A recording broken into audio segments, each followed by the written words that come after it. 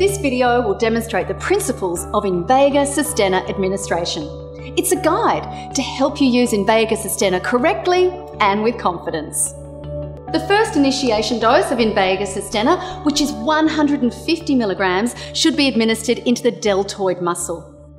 The second initiation dose of 100 milligrams Invega Sustenna is given 1 week later on day 8. Maintenance dosing begins 1 month after the initiation dose and continues monthly thereafter.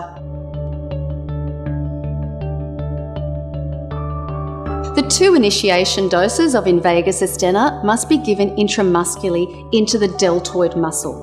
This is to help reach therapeutic concentrations rapidly.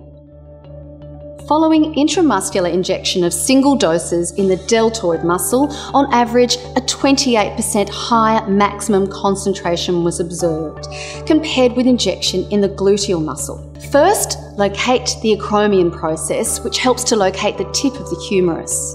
As a guide, to help locate the thickest region of the deltoid, use 2 or 3 finger widths to measure down from the acromion process and over the mid-auxiliary line. Do not select a site too far down the arm in order to avoid hitting adjacent structures.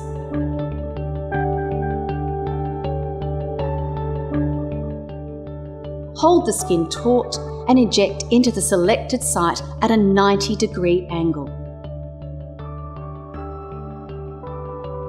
Inject the entire contents slowly into the muscle, about 10 seconds per mil. Do not administer Invega Sustenna as a subcutaneous injection. It should be injected deep into the muscle. The 90-degree angle should help to avoid this. If you would like more information about Invega Sustenna administration, contact your local Janssen representative.